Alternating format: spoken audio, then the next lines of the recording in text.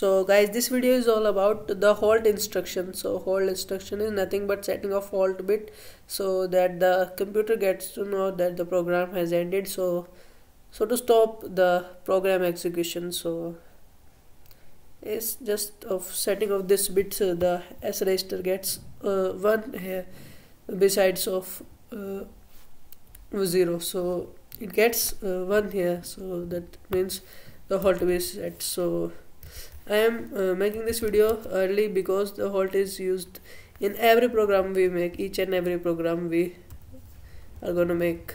So if I use CMA and halt, so it's complemented AC and halted the program, the halt bit is set, it's showing there.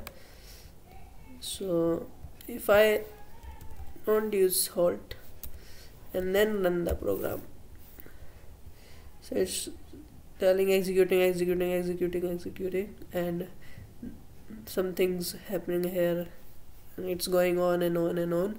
So we have to stop the program ourselves. So stop. So that's what happens if we not use halt instruction. So it shows execution halted by user. So guys, don't forget to use the halt instruction because it's very important. So now the instruction program ended successfully. So thank you guys, it's all about halt instruction. Halt instruction is very important, guys, never miss this out. So thank you guys for watching this video.